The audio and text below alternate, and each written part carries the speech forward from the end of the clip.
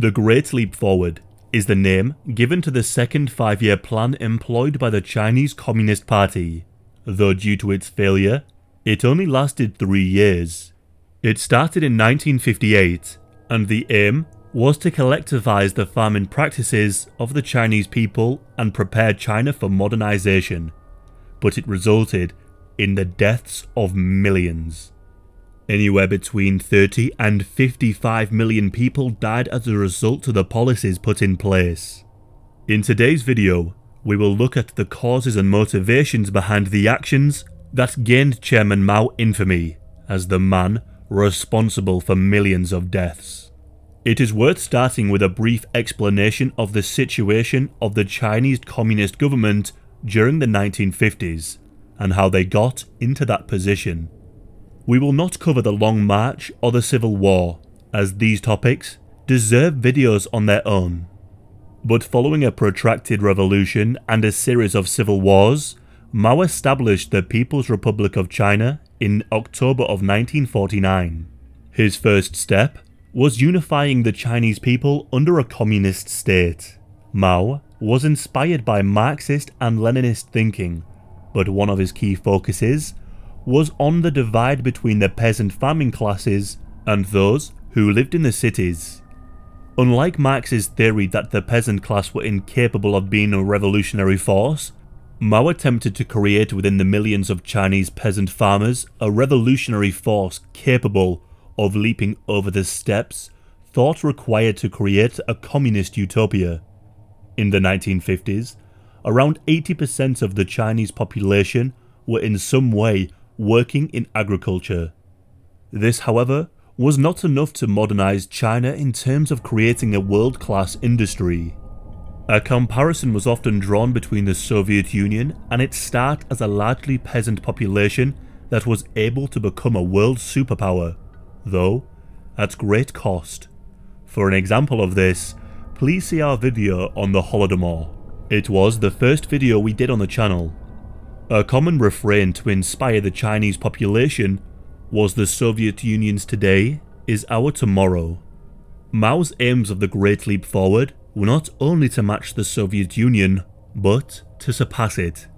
Mao also believed that the Soviet Union had deviated from the true path and goals of communism, and it was up to the Chinese people to become the next communist utopia. Mao's steps to achieve this can be seen as follows. 1. To create an industrialized economy that could compete with the Western powers. 2. To collectivize the country's agriculture. And 3. To use the peasant population to drive forward the growth of the country. In January of 1958, Mao unveiled the Great Leap Forward. The plan would to be encourage the population to take control of the production and be proud of the output. Some of the peasant population would be shifted from agriculture to industrial production.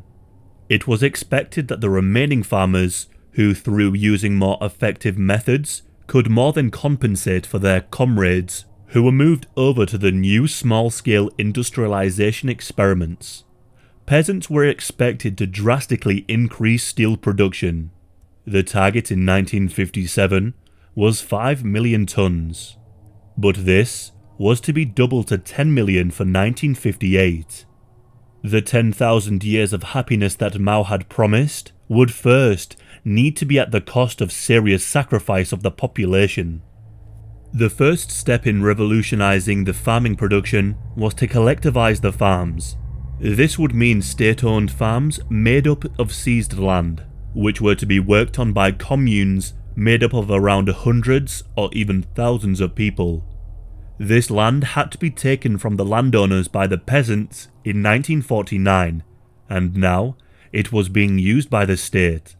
It was not only land that was taken by the state, but also livestock, equipment, and in some instances, even private homes.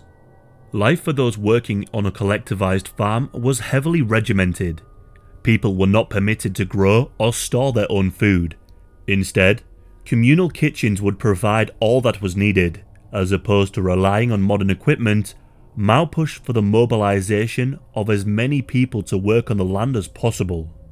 The responsibility would be handed over to the peasantry, who would be overseen and encouraged by the state. Mao believed that so much food would be produced by the people eager to take control of the production that there would be great surplus in which to pay off any debts owed to the Soviet Union and further invest into the other industries, such as mining or heavy industry. This plan proved to be catastrophically wrong. One of Mao's metrics for success for the Great Leap Forward was steel production. The goal was to encourage the entire population to contribute to the effort. As I said before, the target in 1957 was to produce 5 million tons, but this was doubled to 10 million in 1958. This would be achieved by having people construct their own backyard furnaces. Rather than to train people, trial and error was the preferred method. Scrap iron from many sources, including old pots and pans, farming tools, or household items, was melted down to create steel. It was expected that the anticipated increase in food production would mean people would jump at the chance to also produce steel, working with one another in collectives. In general, people took to steel production with enthusiasm. However, as they received no training or direction as to how to produce steel, the quality was often very poor. This resulted in useful items such as farming tools being wasted. In many instances, this worthless steel was sent to secret dumps. No one in the party was willing to point out the practice was resulting in such waste. In addition, the demand for wood to fuel the backyard furnaces increased dramatically, resulting in mass deforestation. The polluting effect was intense, as villages glowed red under the cover of thick smog. Policies designed to increase food production were a major cause for the fall in the food harvests. One of the biggest failings is what is known as close planting. This is where plants are planted close to one another, so that more crops can be grown in a given plot of land. As the plants grow, the fight for nutrients in the soil can often result in crop failures, especially if the soil is that of poor quality. There was a belief that the same type of crops growing together would only help crops to grow. Trakim Lezenkia, a Soviet biologist, pushed the belief that the plants of the same species would work together to grow and not compete. A belief that Marxist theory could be applied in the place of Mendelian genetics in understanding crops. These beliefs were accepted by the Chinese state and proved to be disastrous, as crops failed and the deficit in food production only grew worse. One of the policies that best displayed the short-sightedness of the state was known as the Smash Sparrows campaign. The goal was to kill as many sparrows as possible to stop them from eating the grain. The population was encouraged to kill as many sparrows as possible through shooting, destroying nests, or harassing the birds until they died of exhaustion. As a result of this practice, insect populations exploded as the sparrows, which would usually keep them in check, were decimated. In particular, locusts devastated the crops. In the end, flocks of sparrows were imported by the Soviet Union, but by that point, the damage had already been done. In July of 1958, the Yellow River, the second longest river in China, flooded.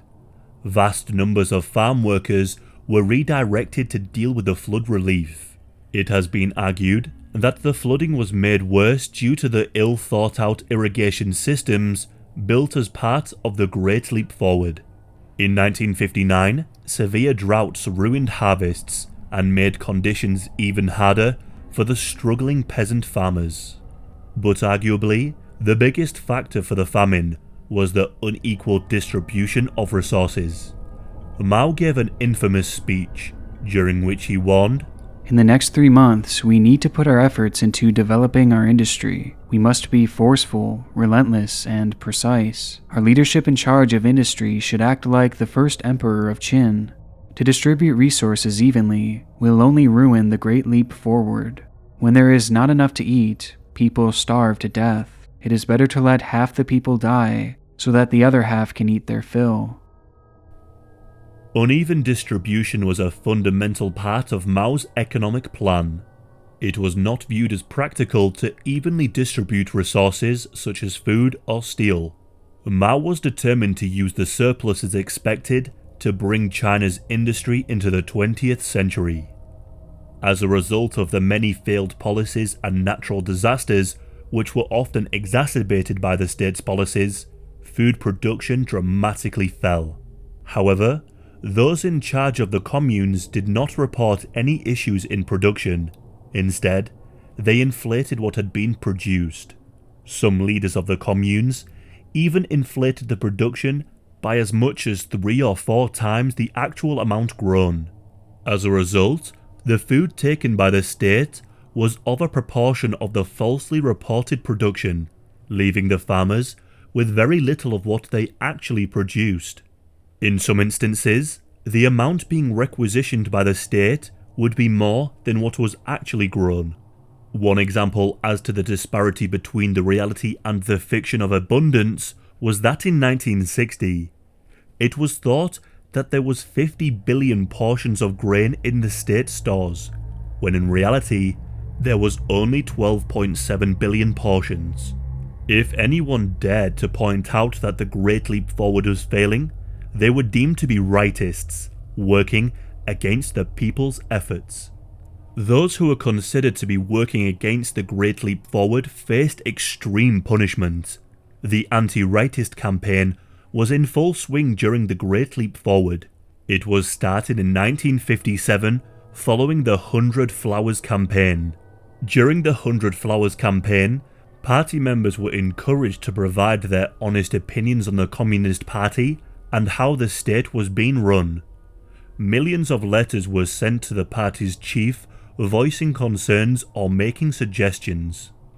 But after a time, those who were thought to be working against the state were identified and imprisoned, thanks in part to the letters and comments made during the 100 Flowers campaign. The result was the anti-rightist campaign, which resulted in the deaths of hundreds of thousands of political prisoners. Because of this, many of the commune leaders inflated the production in order to avoid being seen as a rightist, creating a delusion that there was no famine despite millions starving. Life for those working on the farms became unbearable. One survivor of the famine was Li Yaquin. She recalls eating dandelion leaves, corn husks, and rice sprouts in order to survive. At only 16 years old, she recalls watching her father starve to death. Then one day, he was unable to get up. When he asked Li for some help getting up, he could only manage to roll around the bed. Eventually, he stopped moving and passed away. As millions starved to death, the exports from China to the Soviet Union did not stop. Grain was sent to repay various debts and to prove just how well the country was doing. In other instances, grain would rot away in the vast stores of the larger cities, or in the fields, as there was not enough farmers to harvest the crops. It was not uncommon for large groups of people, sometimes hundreds, scouring the earth for any morsels of food they could find. Unconventional food sources such as grass, sawdust, leather, even seeds sifted from animal manure were all consumed in a bid to survive. Cats, rats, and insects were all consumed, whether or not they were found dead or alive, until there was nothing left. Unlike other famines, death from disease was not a major factor. The people who died truly died from not eating enough and starving to death. It was said that in some parts of the countryside, you could not hear any birds sing, as they had all been consumed by the desperate.